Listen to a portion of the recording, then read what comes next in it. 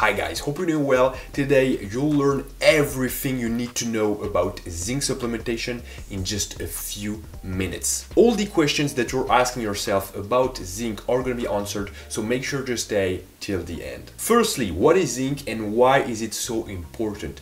Zinc is a mineral, just like copper, magnesium, calcium, potassium. It's naturally found in foods and it's involved in many health functions, such as immune functions, protein synthesis. It's also important for healing from a wound, and it's involved in growing bones and growing muscle. But the most crucial aspect of zinc is its link with testosterone. Zinc is involved in testosterone production, right? And as you probably know, testosterone is extremely important for every aspect of your health, especially if you're male. And for all those amazing benefits, some people want to take zinc supplements. But how much zinc do you need per day? Which actually leads to the question, do you need to supplement, right? Because if you don't take enough zinc through your diet, you might want to supplement. The RDA, the recommended dose of zinc, is around 8 milligrams per day if you're a woman and 11 if you're a man. But how do you know that you're reaching those amounts, right? How do you know you're eating enough zinc? If you're eating enough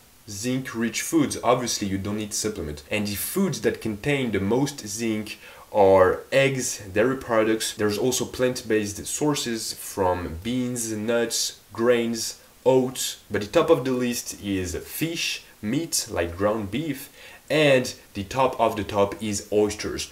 Oysters are by far the richest food in zinc. It's 8 times higher in zinc than the second one on top of the list, which is ground beef. So unless you're blasting oysters every day, which you probably aren't, you might believe that you don't eat enough zinc. Science says, and as always, all the scientific references are in the description below, approximately 17% of the world's population is deficient in zinc, which is actually not that much. It's less than 1 out of 5 people. So you're probably getting enough zinc through your diet, through actual food. But there's a big caveat here, otherwise I wouldn't have made this video, obviously, and it's that plant-based zinc coming from pumpkin seeds, for example, from oats, from lentils, is far less absorbed, far less bioavailable than animal zinc. Just like protein. When you think about protein, we all know that soy protein is not going to be as well absorbed as animal protein coming from ground beef, for example. And it's the exact same thing with zinc. And that's because plants contain phytate, which is a natural molecule, a natural component of plants,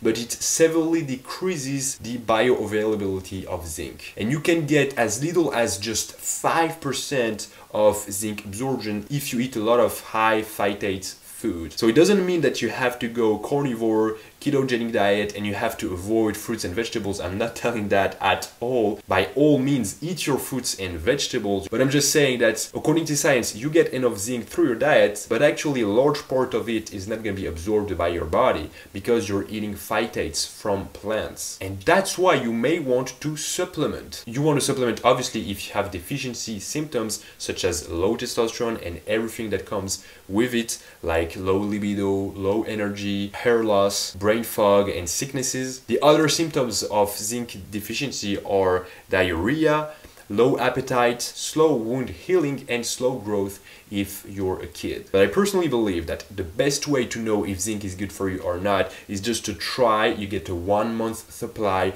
and I'm not sponsored by any brand, by any company to say that. I'm not paid by anyone, but just get a 1-month supply of zinc. Try, you don't change anything about your lifestyle. This way it's a real scientific experiment, and by the end of the month you just took zinc and it made you feel better. It means that zinc is good for you and you should supplement with it year-round. Now, if you supplement, there's another question: what is the upper limit? Can you take too much zinc? If you've watched my previous video about magnesium supplementation, and I invite you to go watch that video if you haven't already, you know that there's no big deal if you take too much magnesium. Excess magnesium is eliminated by the kidneys, so there's no big deal. But for zinc, it's completely different. If you take above 40 to 50 milligrams of zinc per day, which is several times the recommended dose, so it's just completely stupid to take that. But if you take that amount, then it interferes with magnesium absorption, and then it leads to a bunch of health issues, because as you know, magnesium is tremendously important for recovery, for sleep, for stress management,